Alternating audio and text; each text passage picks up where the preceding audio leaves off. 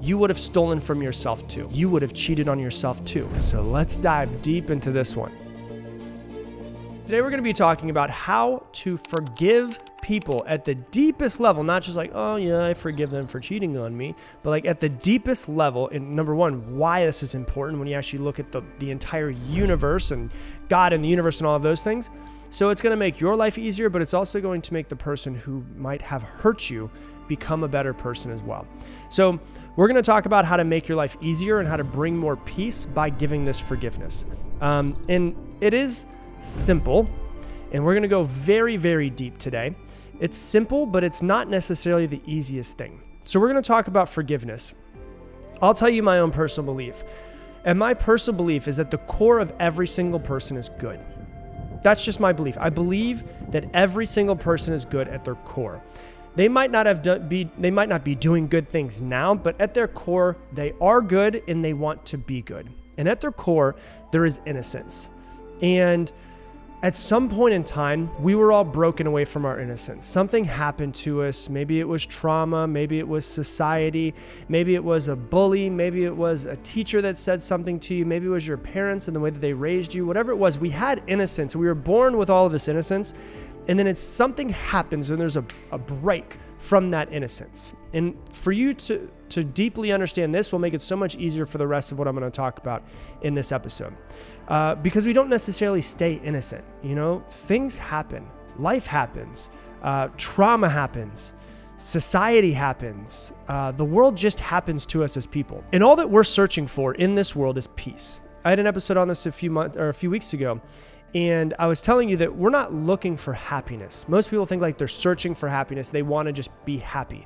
Like the movie, The Pursuit of Happiness. Like we're all in this pursuit of being happy. We're not looking for happiness.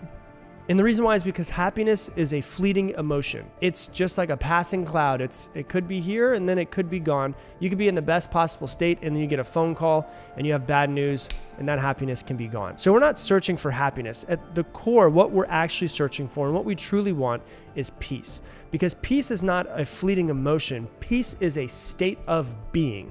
And that's what we're all truly searching for. And so if we are holding resentment towards somebody, it is absolutely in the way of our peace. And so that's why we need to talk about how to forgive at a very deep level yourself, the people around you, people who have hurt you in the past, how to forgive them so that you can move on and get on with your life. And you cannot have peace if you think of the world as guilty or you think of the world as bad. One of the things that the news is trying to do to people right now is pull people away from being one, like being one society, one humankind, and saying these people are doing this or these people are not doing this. And because of them doing it or not doing it, they are bad. And they're trying to demonize a set of people based off of what they are doing. No matter what you believe in, that's a fact. That is literally what the news is doing. It is literally dividing. It is divisive. It is dividing humans, when in reality, the best thing we can do is we can get together and stop being divided, to get together and to be together. So that's what the news does. And you cannot have peace in your life if you are always thinking that there's bad. If you're thinking that there's bad people, if you're thinking that what someone else is doing is bad for you or bad to you, or could possibly be bad to you as well. The key to unlocking peace in your life is to see the world as good and see every single person as good and wanting to do good and to forgive no matter what. As I said, this is simple. It is not easy. And so we're going to go really, really deep. Anybody who does bad. So think of someone who's done bad to you. Maybe they've screwed you over. Maybe they've taken money from you. Maybe it's a business partner that ran off with the money in the business. Maybe it's someone that you were in a relationship with that cheated on you. Maybe it's somebody that beat you up when you were a kid. Maybe it's somebody, an adult who talked down to you as a child. There's something bad that happened to you, right? Like let's just think of that bad. Anybody who does bad to somebody else is lost. And I'm going to explain to you what I mean by that. But every single person who does bad to another person is lost. And they don't actually know what they're doing. They're lost and they don't know what they're doing. Anyone who has hurt you is also hurting themselves. Because nobody actually wants to hurt you. But if they do hurt you, they're hurting themselves in some sort of way as well. They are lost. And to hold resentment towards somebody who is lost or somebody who has hurt us, someone who has done bad to us. So they've done bad to you, they are lost, they've hurt you. To hold resentment towards them is not only making it worse for yourself, it's also reinforcing that person's bad in their own consciousness. So let's dive deep into this one. And there's a quote that Mark Twain has, and it's something along the lines of, anger and resentment is the acid that burns the vessel. So to hold anger or to hold resentment towards someone for something that they've done for you is actually the acid that burns the vessel. It is actually burning you up inside to hold resentment towards them. So when people say, hey, you should forgive for yourself. You should also forgive for them. And some people are like, I don't want to forgive them because I don't want them to think they're off the hook. Whatever, dude. Get over it. Be an adult. Just get past it already. But if you don't let go, if you don't forgive, you are actually hurting yourself as much as you are being hurt by what it is that they have done. There's people, and I say this all the time, there's people who are still pissed off and hold anger and resentment towards something that somebody did to them 10 years ago. That person who did it to you 10 years ago, they forgot about it. They're not thinking about you. So you're literally just beating yourself up over something that happened to you that somebody did that was bad to you in the past. So let me give you a couple of examples just to kind of take this and put into some context, right? Let's say somebody breaks into somebody's house. Let's say they break into your house and they steal some stuff. Right? I've had people break in. I had an office one time when I had an office in Fort Lauderdale. I had somebody break in the room. They stole the TVs that were in the room. They stole the Nintendo Wii. They stole the sound system that was there. They stole it all. They stole it. And then right after they stole it, when I opened up the door was when I was actually having a meeting with like 30 of my sales reps that were there. And they were like, aren't you mad? Aren't you pissed off? And for a little while, I felt like, if you've ever had something stolen from you, you feel really like violated. And I felt really violated. And then I said to them, if they stole it, they must need it more than I do. And I've always had that feeling of if somebody steals it from me, I'm not excited. I'm like, yay, they stole something from me. But it's like, hey, they must need it more than I do. I can buy another one someday. But let's just take someone breaking into your house and stealing stuff from you. I can tell you this, at the core of that person who stole from you, at the core of them, their true self, if we go back to what I said before, at their true self, which is good, at their true self, which is innocent, they know that that is bad and it's not something that they want to do. The child who is inside of them didn't want to do that. But then you got to start to take a step back because people tend to look at people's actions and they don't look at what's behind the actions as well. So, okay, at the core of it, the actions, somebody stole something from you, okay? But that means that there's some sort of loss of innocence. There's some sort of stealing them away from the good that's inside of them. And then so you start to ask yourself, what could have happened to them in their childhood to feel like they have to take something from someone else? And then you start to think, oh, I had a pretty decent childhood. They might have had a really bad childhood. To have to go and take somebody else's things that they know is not right. Everybody knows it's not right to steal someone else's stuff. But what you're seeing is a child who is not loved correctly. What you're seeing is someone that is hurting you so that they feel like they can have more peace. They're like, I need to get this TV because I need to be able to pay my bills. That could be whatever it is, right? I need to steal this TV because I need to pay my bills. And they think that's going to put them at peace, but in reality, it actually puts them in a more turmoil because at their consciousness, at their core self, they know that it is wrong. So don't see the person who did it. See the child that is hurt behind it. Makes sense to you now? It makes it a lot easier to forgive people when you realize that there's a child that was hurt along the way, that was their innocence was stolen from them, and they went from a path of good onto a path of bad. You start to realize, oh, I'm never dealing with an adult. I'm always dealing with some hurt child whenever I'm dealing with somebody. So don't see the person who did it. See the child that is hurt behind it. If you have somebody who cheated on you, right? Lots of us have been cheated on. I've been cheated on before. It's not fun. It's not great. But when you look at that, you have to realize it has nothing to do with you. What it really is that they have a lack of love for themselves, which came from a lack of love from probably their parents, and then they have to go search for it in someone else.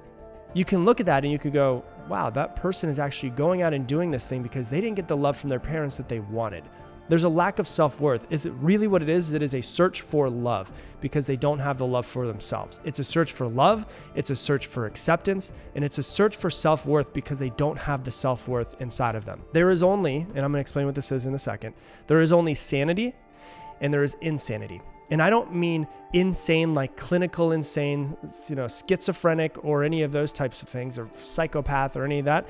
when I say insanity, I mean sane as in like you're in a sane state, or there's insanity, which is you're not in that sane state, which would be good is the sane, bad is the insanity. So sanity is to be in a state where you do right for yourself and you do right for others. So anybody that is not doing right for themselves and others in all of the actions that they take is in some form of insanity.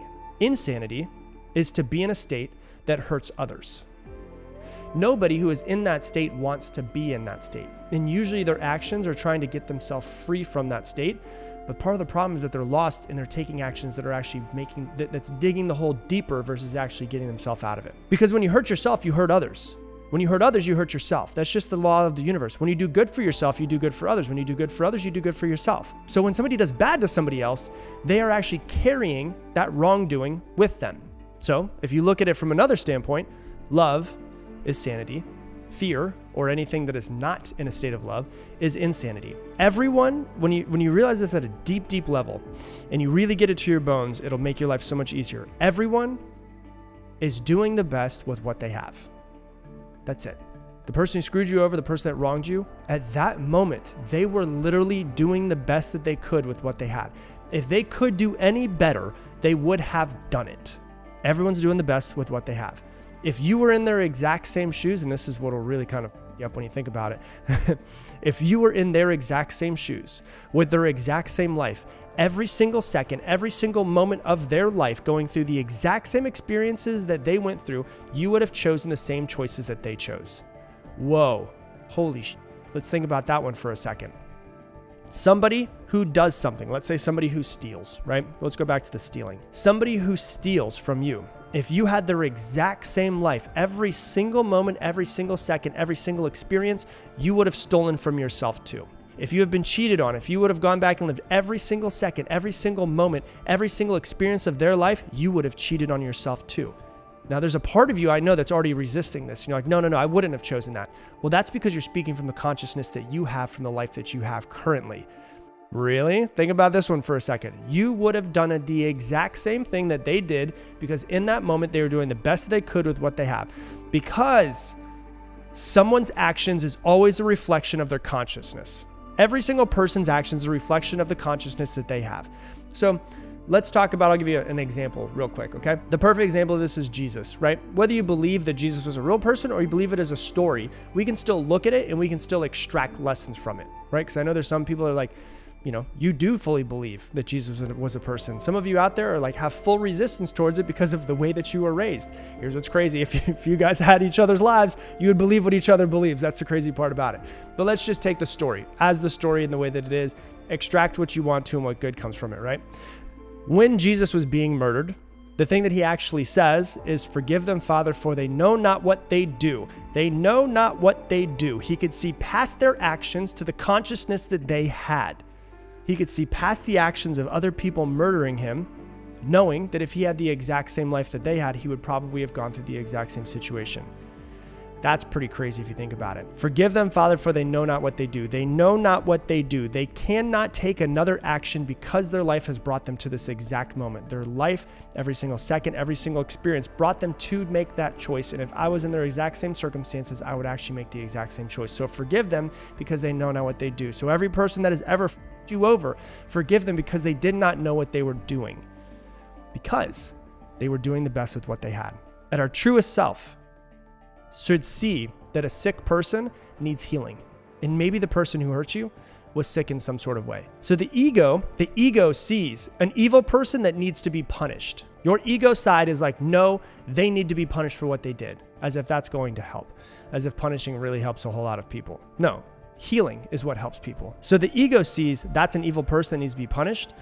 The truest self sees that's a sick person that's in need of healing, because everybody wants happiness and peace. Everyone is doing what they believe will bring them that happiness and peace. So if you judge somebody, and this is where it really starts to get deep, as if we weren't deep enough, if you judge somebody, so if somebody comes and they steal from you, and you judge them for it, and if somebody were to be able to steal from you, and then you could have a conversation with them and yell at them and tell them about how much of a thief they are, that condemnation, you condemning them, is actually strengthening their belief in themselves as a thief, which is going to make them more likely to steal again in the future. Holy, So when we don't forgive somebody, we're actually strengthening that bad thing inside of them and not healing them in any sort of way. Excuse me. Getting fired up over here. So to judge and condemn somebody strengthens their identification in whatever action that is. So to judge and condemn someone as a thief is actually strengthening their own identity as a thief. To judge and condemn somebody is actually, as a cheater, is actually strengthening their actions as a cheater and their own identity as a cheater. Because at the core, we know that that person doesn't feel good about what they did. If they were to do some psychedelics or an ayahuasca journey, that would pop right up into their head and they'd have to work through it. Their truest self knows that it's wrong. So to judge and label someone as a thief or as a cheater, or as someone who, whatever they did that was wrong to you, strengthens their belief, and that's what strengthens their own belief, and that's what they are. And so they are more likely to then do it again. So how do we heal that person? To heal that person and to love them is them being able to become free from this false identity that they have created, this false identity that has stolen them from good, that has stolen them from sanity, that has stolen them from their true consciousness of good. To be able to love and forgive them gives them the opportunity to see past the veil of what they were thinking that they actually are, to see who they truly are. And when they can see who they truly are because they are loved and they are forgiven, gives them an opportunity to go back to that innocence, to go back to that good, to go back to that sanity. So the best thing that we can do to help somebody and to help ourselves who has wronged us in the past is to forgive them and to love them, because it will heal you and also heal them. Hey, thanks so much for watching this video. If you want to learn even more about mastering your mind, click right here and watch this video as well. What is that doing for you to be sad about one thing that happened in your past and you keep looking in the rearview mirror